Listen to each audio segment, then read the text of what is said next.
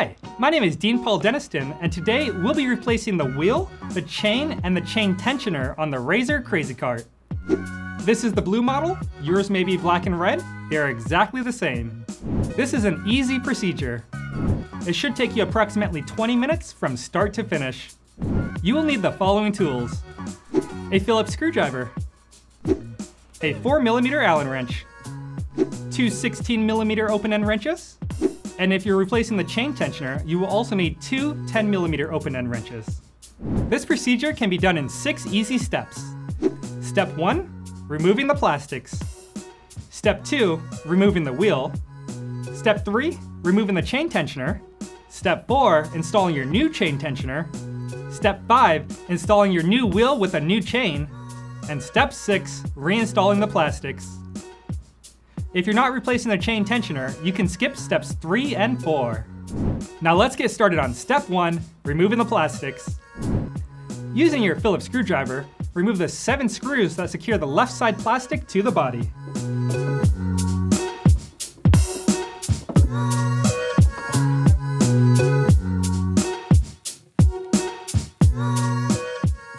With all 7 screws removed, we can slide the plastic straight out and set it aside.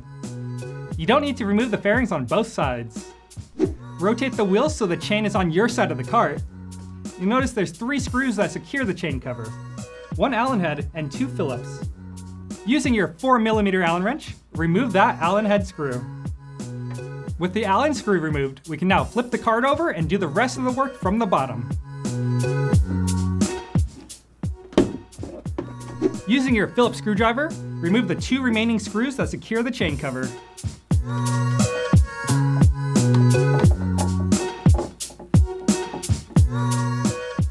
Slide the chain cover out and away, and now you can set it aside. And that concludes step 1, removing the plastics. Now on to step 2, removing the wheel. Take your 2 16mm wrenches and remove the axle nut that secures the wheel. There's 1 on each side. You only need to remove one side as the axle will slide out of the other. When you get the axle nut off, slide off the lock washer, followed by the flat washer, and be sure not to lose them. Now you can slide the axle out of the other side. Just pull it straight out and set it aside. Inside of the wheel, there are 2 spacers, 1 on each side. Pull those spacers out and try not to lose them. Now we can remove the chain. Simply pull the chain off of the sprocket and pull the wheel straight out and set it aside. Now let's remove the chain. Simply pull it off of the motor sprocket.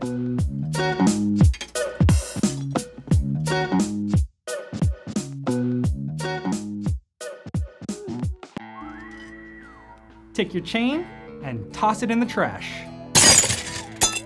And that concludes step 2, removing the wheel.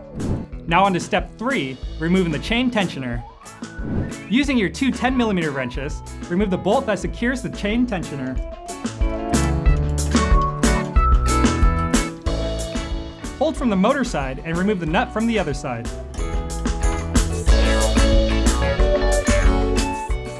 Once you get the nut off, you can slide the chain tensioner out. And that concludes step 3, removing the chain tensioner. Now into step 4, installing your new chain tensioner. Take your new chain tensioner, put the spring opposite the pulley, and put the bolt through the back side and through the spring. And for the small side of the spring, slide it through the middle hole in the bracket. Get it hand tight, and then use your 10mm open-end wrenches to tighten it all the way.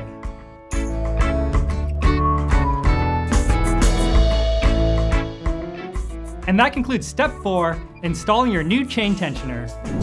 Now on to step 5, installing your new wheel and chain. First, let's install your new chain. Pull the chain tensioner out of the way, and wrap the chain around the sprocket on the motor. Take your wheel and put your chain on it. Wrap the chain around the sprocket. Now place your spacers in the wheel, 1 on each side. Make sure the chain is wrapped around the chain tensioner, and take your axle and slide it through the fork and the wheel. There's also a spacer inside the wheel. A trick to get the axle to slide through it is to take your Allen wrench or your screwdriver, slide it through from the other side of the wheel, and adjust that spacer into position. This part's a little tricky, but keep at it and don't give up. Now put on the flat washer, followed by the lock washer, followed by the axle nut. Using your two 16mm open-end wrenches, tighten down that axle. Hold from one side, tighten from the other.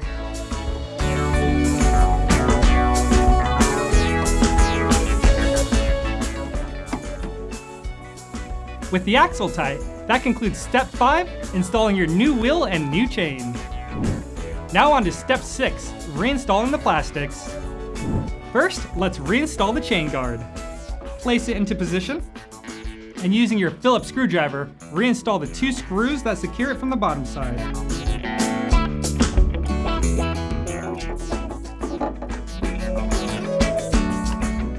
Now we can flip the cart back over. Using your 4mm Allen wrench, reinstall the 3rd screw for the chain cover.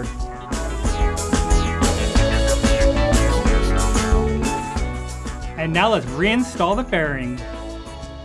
Slide it into position, line up the holes, and with your Phillips screwdriver, reinstall the 7 screws that secure it.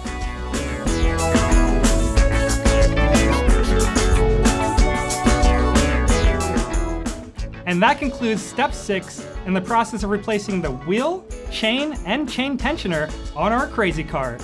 I hope you found the video helpful and informative, but if you're still having any other troubles or complications, please feel free to contact customer support at razor.com. Now get out there and have some fun. Bye-bye.